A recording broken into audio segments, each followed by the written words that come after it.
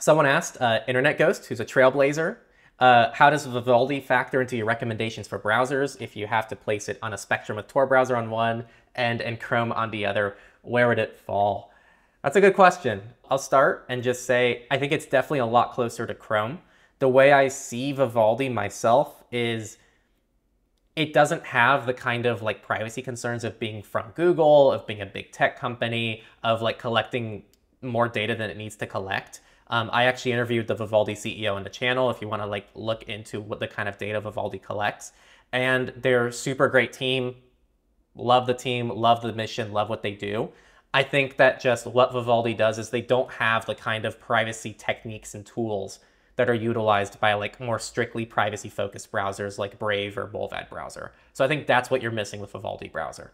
I say Vivaldi collects less data than Google Chrome would, but you're missing out on some of those more sophisticated privacy tools that you're going to get on those more advanced browsers, is my take on Vivaldi.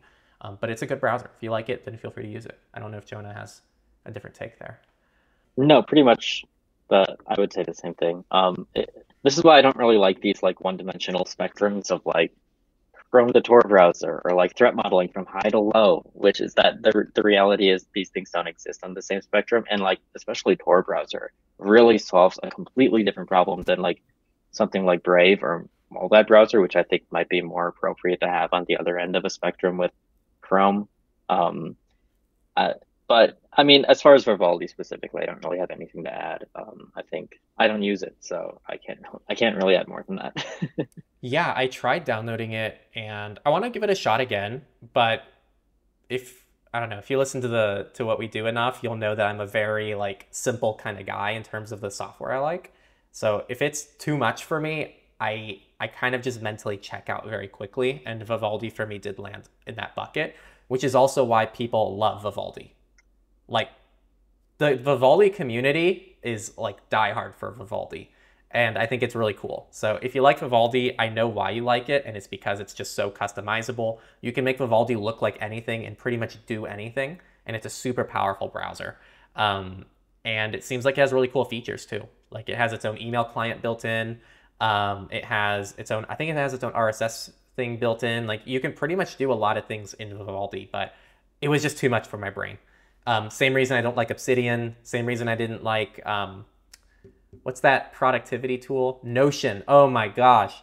Every person talks about how Notion solves their life's problems. Oh my gosh, my life was such a mess and I got Notion. And then I'm like, I tried it out and I go, dude, it's a part-time job to just maintain this so it's usable.